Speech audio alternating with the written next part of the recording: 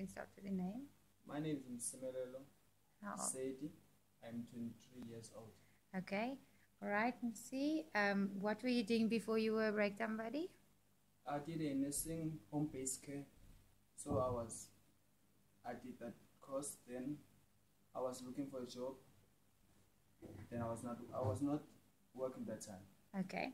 And how did you become a breakdown buddy? How did you hear of the program? My friend is also a breakdown buddy, so he nominated me. Then say there's a project like this. Then I was interested. Then I thought, so, okay, I'll do it since it's more like to exercise kids in schools.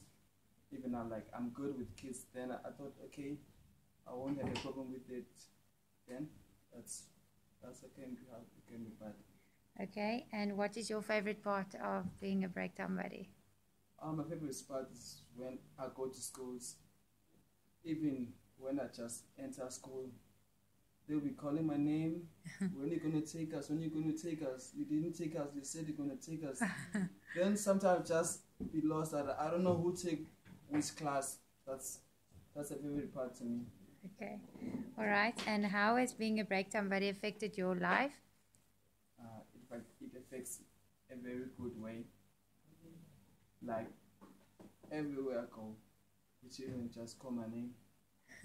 To them, I'm like a role model, and I want to stay like that. I don't want to see a bad thing than I do. So it's like I want to. It's a very, can I say, a very good way. And has being a breakdown buddy affected your future outlooks? Yes, I want to. Since I started this project, I thought like maybe I can be a coach in different sports. Okay. Since, yeah. All right. Okay. Thank you. All right.